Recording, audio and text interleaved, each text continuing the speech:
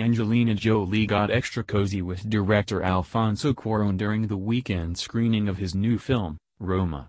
The actress is reportedly a huge fan of Cuarón's work and looked more than happy accompanying him to the premiere of his latest movie.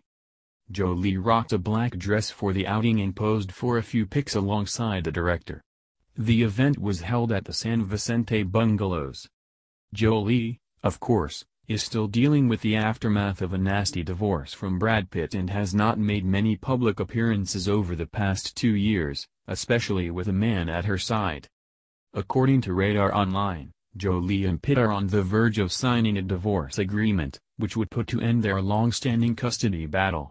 The two share 6 children: Maddox, Pax, Zahara, Shiloh, Knox, and Vivian.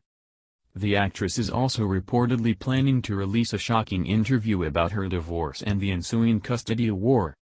Jolie allegedly agreed to do the interview because she is sick and tired of how the split has ruined her reputation in Hollywood.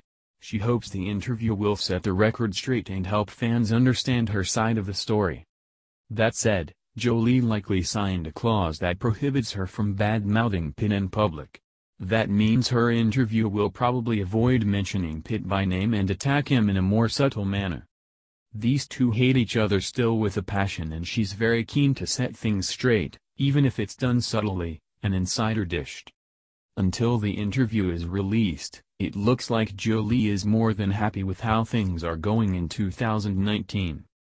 It is unclear if Jolie is romantically involved with Cuarón, but it is only a matter of time before she finds love again. As far as Brad Pitt is concerned, sources claim that he is worried about what Jolie might reveal in her Bombshell interview.